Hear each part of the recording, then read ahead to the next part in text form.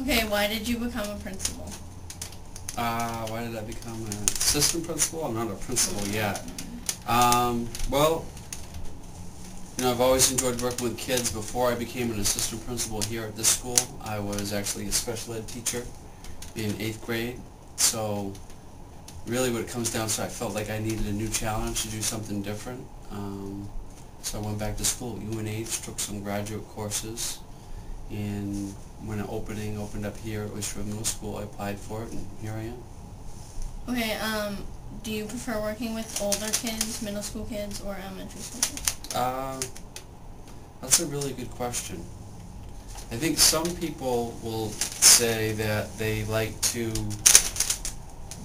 work with younger kids or middle school kids or high school kids. I actually like them all. But if I had to pick, I would definitely pick either middle school or high school kids, older kids. They're easy to reason with.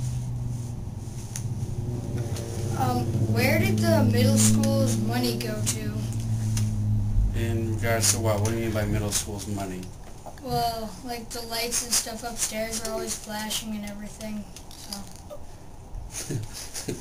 Well, the school budget only has so much money. I mean, and the taxpayers, that's how we pay our teacher salary and the upkeep of facilities.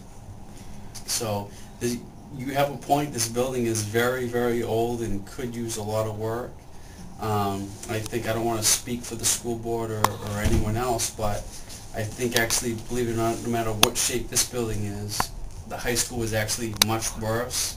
So I think that's why they built a new high school first, and who knows, we'll see what happens here.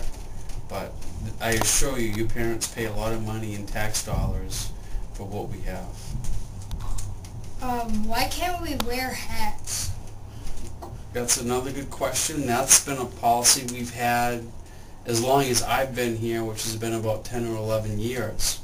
What I think the student council should do is, one of the middle schools I worked at before, we would have like a hat day on the last Friday of every month. I think we should do something like that, but whenever I bring those things up to the student council doesn't do anything about it. So you know me, my thing is the rules are the rules. Currently our rule is we're not allowed to wear hats in schools, so it's my job to enforce it. But we have had things like hat days and things like that. So Why can't we chew gum? you can chew gum. If you look at your student agenda book, which is actually online, our school policies, in terms of if you can chew gum or not, that's actually up to your teachers in class. It doesn't say you can't chew gum in our school rules or our student handbook. What it does, essentially what it is teachers can determine whether you can or can't chew gum in class. Sometimes, some teachers it might bother, some teachers it doesn't. I myself chew gum sometimes, particularly in the cafeteria. How come recess is only 15 minutes? Yeah. Well, we have a half-hour lunch. What I do is we have 15 minutes to eat, and the reason why I do that is to make sure everybody eats and has the opportunity to. Because I think, and maybe you can help me with this, as soon as you get down to the cafeteria, if we just said, okay, you can go outside whenever you're ready, what would happen? A lot of kids would just take their lunch and throw it right in the trash and head right outside to play. So we want to make sure everybody has an opportunity and the time to eat. And 15 minutes, though it would sound nice to have a longer amount of time, we have very limited time during the day. I mean, school starts at 7:40, ends at 2:30. If we did 2 hours of recess per se, I'm saying that hypothetical, we wouldn't have much time to do anything else.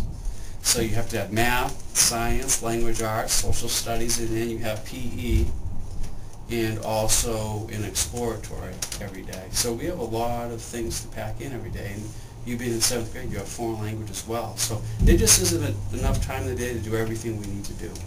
So, something though, a lot of schools don't have recess. So for example, like if you lived in Dover or Rochester, I'm not sure, but I know Dover for sure. If you went to Dover Middle School, you wouldn't have any recess at all. So. What kind of work do you actually have to do as an assistant principal?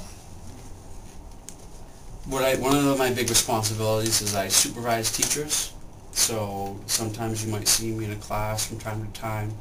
It's my responsibility to observe teachers, make sure they're following the district's curriculum, make sure they're doing a good job in regards to the way they teach in class. I field like a lot of parent phone calls. The parents have concerns about things. I work on things like student placement. For example, for next year when I place both of you in 8th grade, I'm the one that works on that to make sure you're on the team or you're in a good learning situation so you'll be successful next year.